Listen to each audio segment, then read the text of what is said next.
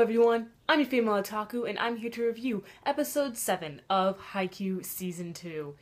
And, well, I was hoping they would focus on Suki, since, last week I did mention how I noticed Suki wasn't as passionate, or at least trying to get better like the rest of them, not motivated whatsoever. And I'm so glad that they dove into that within this episode, okay? Because with the beginning part of the episode, you saw how motivated the characters are and that they're getting a bit too excited, but they're also learning from each other as well. Like, how much has this guy learned? How much has the other guy learned? What about the ones behind me, okay? Because they're all starting to bump into each other, but that's how they're learning, okay? So that was pretty cool to see, and how they're going to work that all out. And then we have the second half focused on Suki.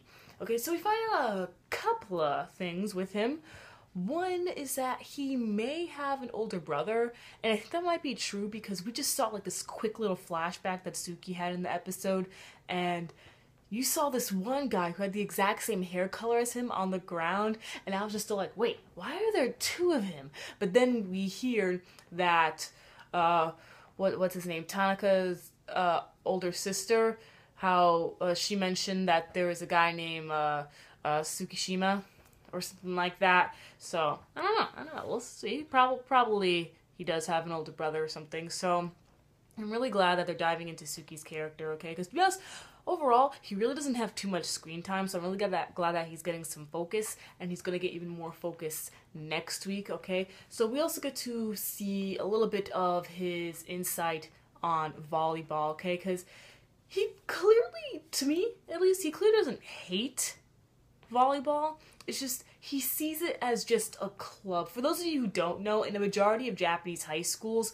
it is highly recommended, or you're basically forced to join at least one school club. So therefore, Suki, he was just still like, I'll just do volleyball since that I have to do that. So volleyball was probably the only thing that he was good at or somewhat interested in, something that he could do, something that he could pass, okay?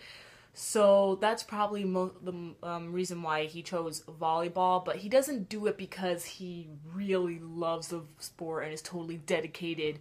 No, he just does it because he's required to, alright?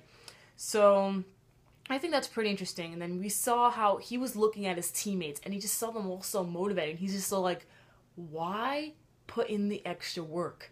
It's just a club. And I honestly thought that sentence was gold, because a lot of people think like that. And that's not wrong, really, because you also hear the coach saying how he'll still keep Suki. It's just that he's not gonna really make Suki one of the first people, to be out on the court and stuff. He's going to keep him on the sidelines the majority of the time if he doesn't pick up. Because Suki, as you know, he's tall and stuff, and he's a valuable asset to the team, but he would benefit them even more if he tried harder, okay?